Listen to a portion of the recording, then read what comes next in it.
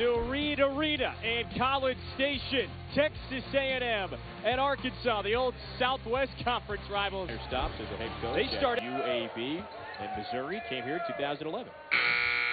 As the shot clock was expiring, Right there is one of the best sharp. Mitchell, he twists around Bailey.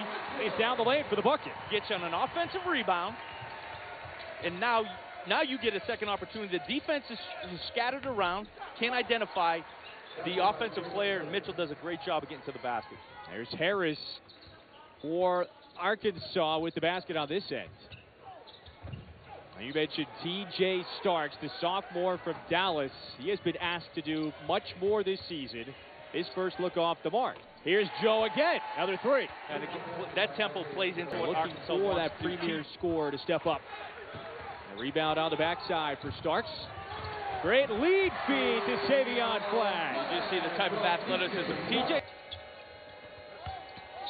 Well, if you don't go to Gafford, why not Gabe Osaboy, and he scores it off the window. He's come a long way. I thought that was great patience.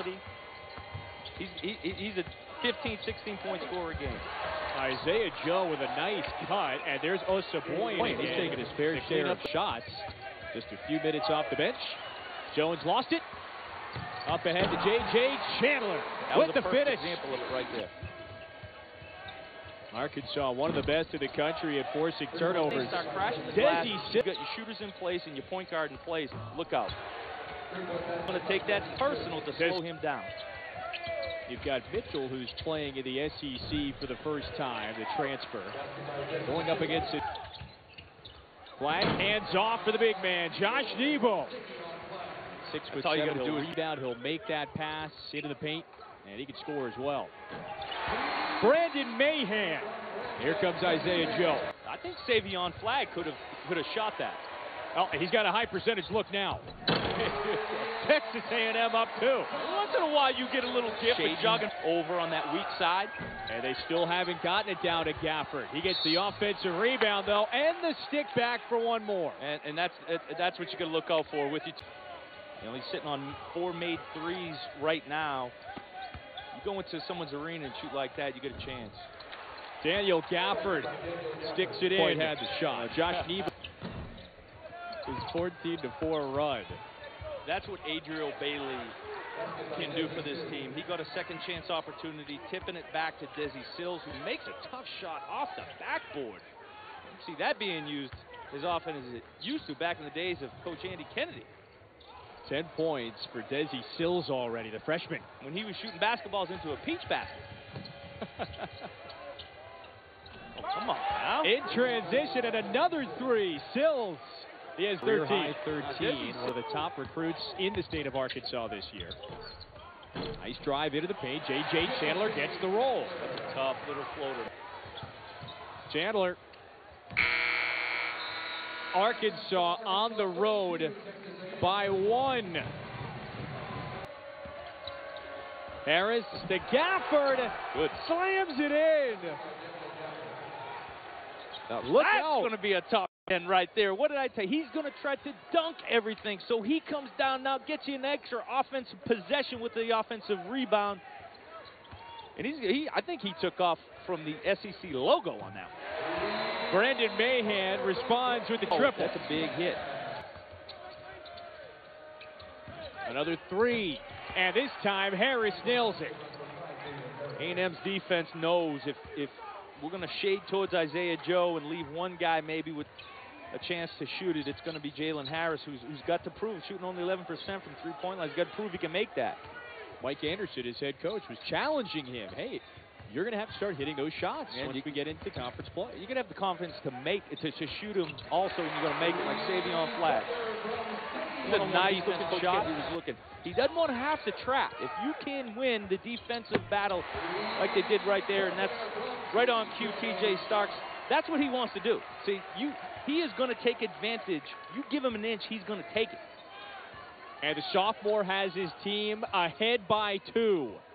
7 ties and 7 lead changes. Gafford, look out. And count the bucket. He's fouled on the way up. That's right. Texas A&M's band led by Daniel Siegert, he could use. Daniel Gafford. How about the dunk this time? Adriel Bailey has Arkansas back. Nolan Richardson went up to Massachusetts to find you. But see how TJ starts. I mean, come on. What a move. Okay, so he's been good. Just got that. Matt, we've had a fun one. 8 ties, 11 lead changes. Here's another tie. It's Bruce. TJ starts changing speeds. Nebo, shot blocked away. This time it's Cheney. And he's running the floor. Harris in transition.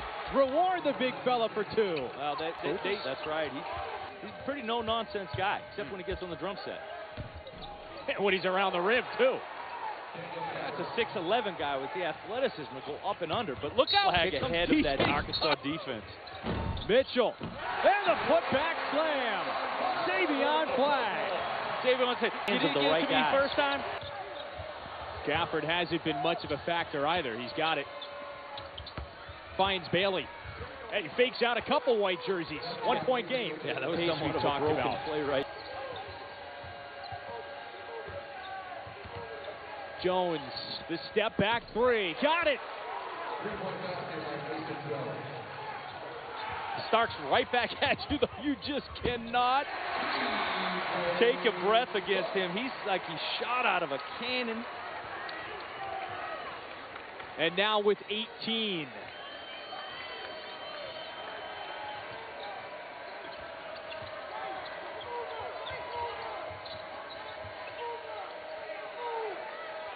Isaiah Joe from way out there hits the 3.